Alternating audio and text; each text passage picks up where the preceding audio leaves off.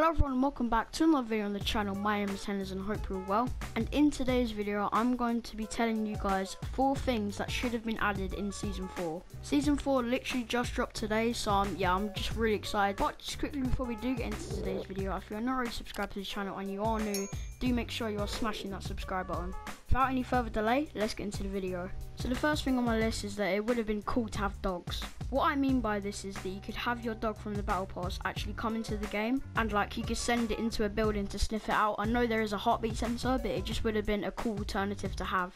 It also wouldn't have been the first time we have seen a dog appear in Verdansk. The second thing on my list is that I would have liked to see some sort of access to the absolutely huge stadium in the middle of the map.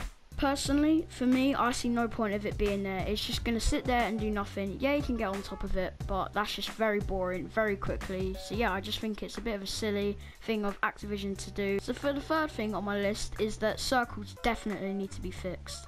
There have been countless times for me personally when there has been half of a circle or more that is off the map. It does make the game quicker and all, but I would just like to see better circles just so you can improve your game.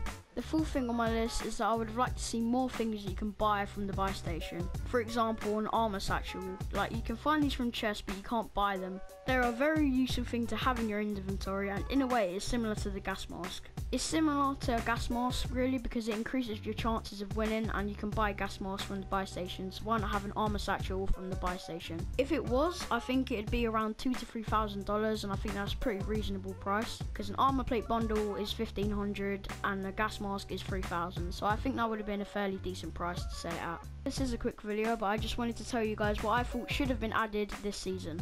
But I am very hyped that Captain Price is finally in the game, and I think Season 4 could be a big season for Warzone. Thank you very much for watching the video. If you did enjoy, please do smash the like button. Also comment down below what you would have liked to have seen that hasn't been added yet in Season 4. Stay tuned for more Season 4 content on the channel, and I'll see you guys in the next video. Goodbye.